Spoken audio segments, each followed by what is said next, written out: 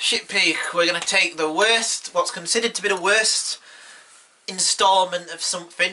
Octopussy, for example, is considered the worst James Bond. Yeah. I actually quite like Octopussy.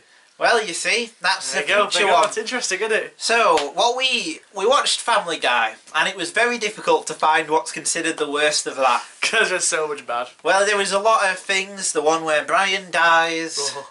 Like, there was so many, like, that people didn't like and that got mixed reviews.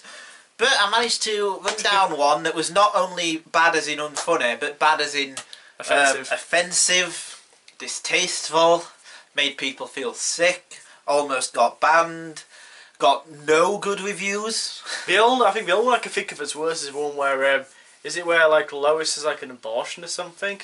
That was banned. I don't know. That actually was banned. It's about technically, does it count as one if it's never been shown? Or it's been aired in the UK. It's available on DVDs and Netflix. I would find that to be a bit on the edge if it never ran on Fox. Lois becomes a surrogate mother. Yep. Yeah, I don't know, it's meant to be a bit horribly offensive. I think it did air once. Yeah. But in any case, yeah, this is equally just as bad as offensive. Yes, we watched the Family Guy episode Silent Screams, or whatever it's called. In this episode, Quagmire autoerotic asphyxiates himself, and then his sister comes to see him in the hospital, but she has her abusive boyfriend with her, and that's pretty much, this is very story light. Pretty much the story is, he tries to hang himself and her boyfriend comes around, he's a real shit who beats her, and then they kill him, the end. Yeah. Oh my god, where do you start on why this is so bad? Well, I don't think I've ever seen an episode of TV that felt longer or was worse. Well, you know, I was meant to talk about this earlier, about Family Guy trying to tackle issues. Yep. And it's ultimately, like, stupid. Yep. Family Guy should never tackle issues. Family Guy should just concentrate on making the worst, lowest common denominator jokes possible. Yeah. That's what it does. Basically, that's what he does. I don't know if he does it well or whatever. I don't care. Yeah. Family Guy should not be doing issues. Nope. Just can't do it. Nope. So the guy who wrote A Million Ways to Die in the West should not be overseeing a film, an episode of television about abuse. About wife abuse. Yes. Well, I think that the main problem with the episode is, I think TV can obviously tackle those kind of issues. Yeah, absolutely, yeah. I'm sure there have been great episodes of television about similar things. Yep. And there have also been ones that are also... But the problem I had with this was it wasn't funny bad, it was just uncomfortable. It was really uncomfortable. There's an episode of... what's it called? What's the show with Gary Coleman?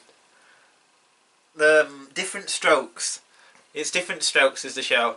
And there's one of them that's hilariously uncomfortable because it's about a paedophile, but it's done in such a poor way. It's sort of quite funny to watch as well as being uncomfortable. This is just horrible. Yeah. Because the problem with the episode is, it is literally just like, they're laughing at this woman. Yeah. All the time she's just like degraded in the episode, and even he gives a speech which says she's not a woman. She's not even a person. The old her is dead. And it's just like, basically, the target of the humour is her more than even him. Yeah, yeah. She's barely a person in it. She's just a thing to make abuse jokes about. Yeah. Yeah. How offensive is that? It's well, like even when like Lois is having like kind of like one-to-one with her. Yep. She's like, quickly, you gotta put the menus away. It looks like it's such a cupboard. And then she doesn't put the menus away. It's like, oh god damn it. Yep. But and then right at the end where like she's writing the letter, pretending it was written by Jeff. Yep. And it's like, by the way, basically, you're shit.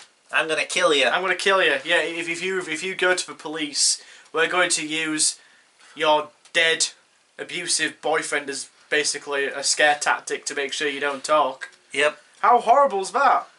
And yep. what? Oh my god, it's so offensive.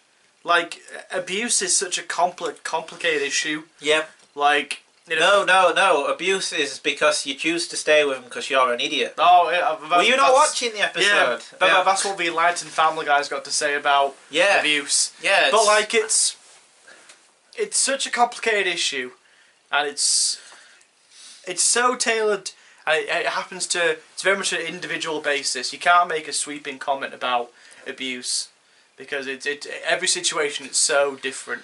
Yep. And the way he goes about it basically concludes, essentially, you just got to kill the abuser. Kill the abuser, and it's your fault for staying with him. Yeah. I mean, from what I can tell from this episode, she should have walked away, Chris. She should have just gone. She should have gone. It's all her own fault. It's all her fault. Yep, that's basically what the episode is trying to say. Yeah. But also, a show that could do that kind of thing wouldn't be this lowest common denominator. No. Comedy. It wouldn't be this. It'd be. I don't think anyone could make a comedy about abuse. I don't think so. There's no funny about it. No, yeah, you're right. Yeah, but it's thinking inherently, how could you make a joke? I was thinking, like, because the episode opens with like Quagmire trying to, do autoerotic asphyxiation. Yeah. Yeah. And I was like, oh, okay. Well, I was thinking, well, how's that going to pay off later? Oh. I was thinking, well, you fool! And it did. It paid off so well. I was a minute before the end, and I was like, they've not paid that off yet. I wonder how they're going to do it. I was like, oh. Oh. So after a series of incredibly unfunny, uncomfortable jokes, Yep. they reach the conclusion. Peter, Quagmire, and Joe reach the conclusion that they've just got to kill him, like what men used to do. Just get some guys and just beat the shit out of him. Yep. And that's the solution to the issue. Yep. They just go and just kill him. Yep. Quagmire smashes a car into him. Yep. And that's how they resolve the issue of Quagmire's sister's abusive boyfriend. They just kill him. Yep. What? Like, what? Really?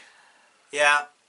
You see, if you were to do this as like some kind of awful 80s style what's it called? After school special. PSA. PSA, that's it. Yeah, public service announcement. You would. The only way to do this in a good way would have been that she found the inner strength to leave him, or something like that. Would have been the a positive episode should have message. built up to her saying, "I'm leaving you." Exactly. That's what I mean. Yeah. She built up enough like. They could have. She built up enough like confidence, and she had this well of support around her to leave. Yeah. But no one supports her at all. They take all the what's it called when a character has, or when they make decisions for themselves.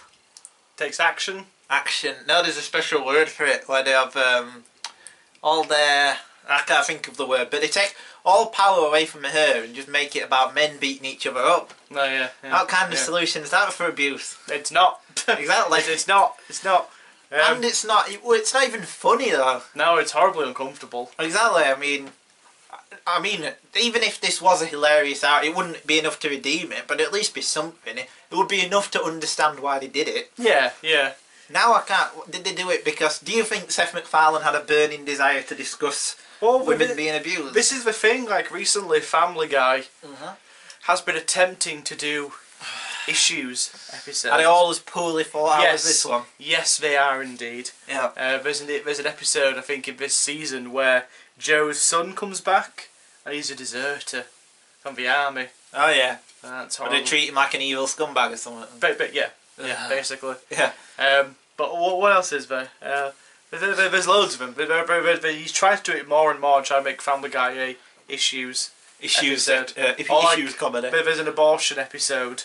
There's all sorts. He's doing it a lot recently to try and, I don't know, raise the... Well, Family Guy is actually quite an intelligent show. Yeah. I actually saw someone defending Family Guy's issues episodes against South Park. Like, really?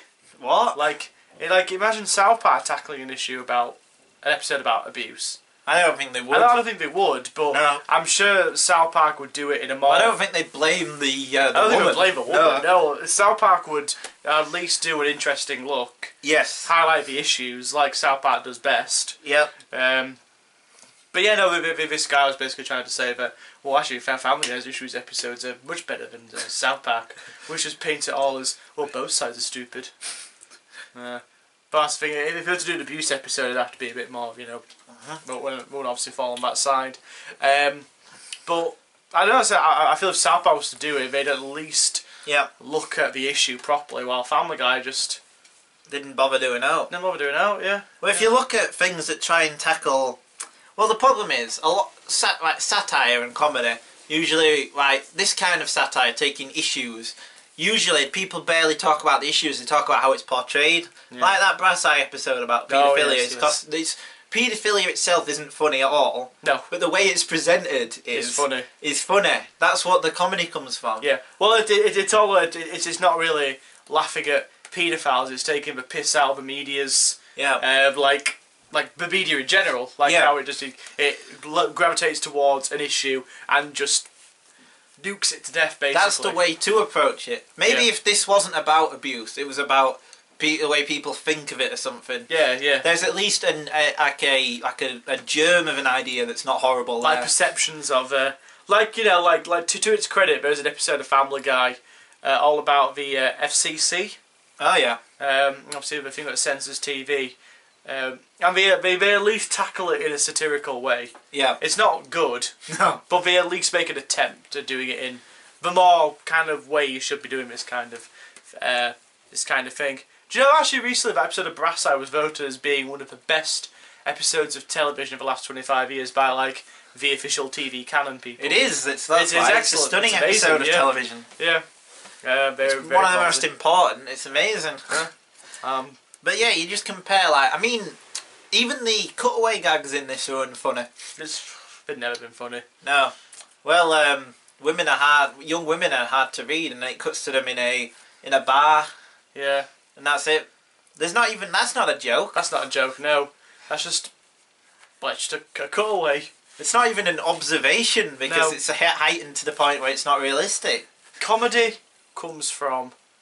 I don't know as much about the intricacies of comedy as you do, because I don't watch as much TV as you, but why... Well, I know, or stand-up. Or stand-up. Yeah. But comedy comes from a situation. Yeah. Comedy comes from... talking about sitcoms, comedy comes from the interaction between the characters of the situation that they're in, right? So something like Red Dwarf, right? The situation is 4 guys are lost in space by themselves, they're all horny as fuck, and they all hate each other, and the comedy springs from there. Yeah? So that's why it's funny. Same for The Simpsons, you've got 4 completely different people sharing one house, basically they're all different personalities, but they're a family. Yep. Comedy all springs from there. It writes itself, right? Same thing with Family Guy, in theory. 5 people all living in a house, all different personalities, the comedy should come from a situation where they're living together. But it doesn't. The comedy does not derive from the situations. It derives from cutting away to a gag or making a reference. Making a reference to something is not a joke, unless you're doing it in a way like Airplane. Yeah. Where you're making light of the reference. You are making a joke, making a film reference, and you don't need to have seen the film to get the reference, which is why no one's seen the film but Airplane spoofs, right? But Airplane's still one of the funniest comedies ever. It's because it's so ridiculous. Yeah, exactly, yeah. It takes it to the nth degree.